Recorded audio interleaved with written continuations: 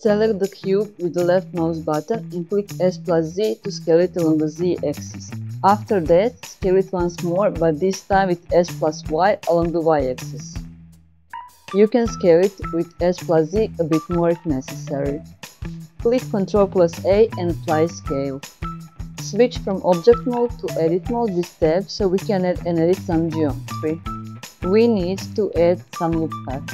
To do that, click Ctrl plus R. We want to have 6 loops, so scroll the mouse wheel up 6 times and confirm it with left mouse button. Now you can still move them. We want these loop cuts to be centered, so click the right mouse button to keep it centered. Switch from selecting vertices to selecting faces with 3. Select this face with left mouse button, rotate the scene by holding the pressed mouse wheel and hold Shift and select this face with left mouse button. Now turn on the proportional editing with O or by clicking here. Click G plus Y to move faces as shown along the Y axis. While scrolling the mouse wheel up, the area of influence becomes bigger, and when scrolling the mouse wheel down, the area of influence becomes smaller. So we need in this case to scroll it down a bit. Turn off the proportional editing with O or by clicking here. Click A to select everything and move the book to the right with G plus Y along the Y axis. Select this front face with left mouse button and while holding Ctrl, select the rest of the faces as I did. Now click Alt plus E, choose Extrude Faces along normals and move your mouse up to extrude it outward or down to extrude it inward. In this case, move your mouse up. With this we added more geometry to our book. Click on this edge and press Alt to select this whole loop. Again, click Alt plus E, choose Extrude Faces along normals and move your mouse up to extrude outward. Switch to the object mode with tab. Click the right mouse button and choose Shade Auto Smooth. This is used to visually get rid of sharp corners based on the angle wherever they are not needed. Switch from object mode to edit mode with tab. Select this face with left mouse button and then move your mouse pointer to the face that you want and click Ctrl to select all from first this face. Click and hold Shift to select faces on this side without unselecting faces that you selected previously. Release Shift and again with left mouse button, move your mouse pointer to the face that you want and click Ctrl to select all from first to this face. Now click Y to split off selected geometry from connected unselected geometry. We need to add some loop cuts again, so click Ctrl plus R. Now select this whole loop cut with Alt. We want to align both of them with Y axis and we will do that with S plus Y plus 0. Now move them to the left along the Y axis with G plus Y. Again, add 2 more loops and do all that we did in the previous step. Now add 2 loop cuts between those 2 loops with Ctrl plus R and click S to keep that centered. Do the same here as well. Switch to selecting faces with True.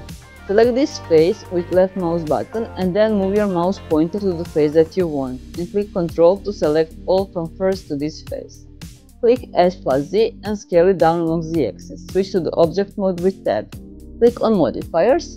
Add modifier Generate Bevel. Change segments to 3. Switch to edit mode with tab. Until now we have been in solid mode. Now we will switch to the render mode so we can add lights and materials and see how our book looks with proper lighting. Now go to render properties and switch from render engine Eevee to Cycles. Turn on the viewport denoise to get rid of the noise and make things easier for the eye. Also, if you have a good graphics card, you can switch from CPU to GPU. Switch to object mode with tab. Select the point light that is already in our scene, move it with G plus Y to the right along Y axis. Duplicate it with Shift plus D and move it to the left with Y. Select the first light again and duplicate it with Shift plus D. This time move it with X along the X axis. Select the book. Click on the material. Click plus and new to add the second material. Rename this one to Book Pages. Switch to edit mode with tab. Move your mouse pointer to the pages and click L to select linked pages. Select Book Pages in the material part and click Assign. Switch to object mode with tab. Place the cursor on the upper side of the screen as shown and when you see plus, just pull it down to the left by holding the left mouse click. Select the book covers material. Open the shader editor in the window you just created. Click N to hide that sidebar on the right. Click Add Texture Voronoi Texture. Connect color from Voronoi Texture with base color from Principled BSDF. Click on Vector from Voronoi Texture and connect with Vector from Mapping. Connect Vector from Mapping to Object from Texture Coordinate. Change scale in Voronoi Texture from 5 to somewhere around 60. Connect color from Voronoi Texture with height from bump. Connect normal from bump with normal from Principled BSDF. Click and hold Ctrl and while holding the right mouse button, cut that yellow line that connects color with base color.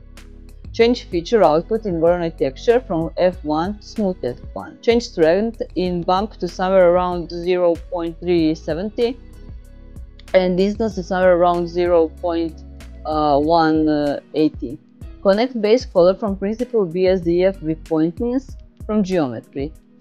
Add converter, color ramp and put it between geometry and Principled BSDF. Click on the first color of color ramp and move it more to the right. Click on the second color of color ramp and move it more to the left. Change strength in bump to somewhere around 0.085. Click on the second color of color ramp and change to the color that you like. I choose brown. You can change the second color of the color ramp as well to something that will fit more to the first color. I changed also to a brown color. You can play around with those colors and make a book in color that you like. Add texture, noise texture. Connect effect from noise texture with roughness from Principled BSDF. Change detail of the noise to 15 or similar and scale to 3. Change scale in Voronoi Texture to something similar to 75. Change strength in bump to somewhere around 0.050. Click on Sheen in Principled BSDF and change weight to somewhere around 0.240. Select the second material book pages. Add texture, wave texture. Connect color from wave texture with base color from Principled BSDF. Click on vector from wave texture and connect with vector from mapping. Connect vector from mapping to object from texture coordinate. Change rotation of Y in mapping to 90 degrees. Change scale in wave texture to somewhere around 70. Connect fab from wave texture with height from bump. Connect normal from bump with normal from Principled BSDF. Click and hold Ctrl and while holding the right mouse button, cut that yellow line that connects color with base color. Add converter, color ramp and put it between wave texture and bump. Click on the first color of color ramp and change it to the lighter black. Add input, ambient occlusion. Connect color from ambient occlusion with text from color ramp. Connect color from color ramp with base color from Principled BSDF. Click on the first color of color ramp and move it more to the right. Click plus to add one more color, just something light yellowish. Click on the second color of color ramp and change to something light yellowish as well. Click on the camera icon. Go to view and turn on the camera to view. Now you can adjust the view for far or close by scrolling up or down the mouse wheel and rotating the view while pressing the mouse wheel and moving the mouse left or right. If you want to move the whole camera, hold Shift and press the mouse wheel while moving the mouse up or down. When you are satisfied with it, turn off the camera to view, click Render and render the image. That is it. Now you know how to model and texture a book in Blender. If you enjoy learning Blender with me, consider subscribing to my YouTube channel. Bye! See you next time!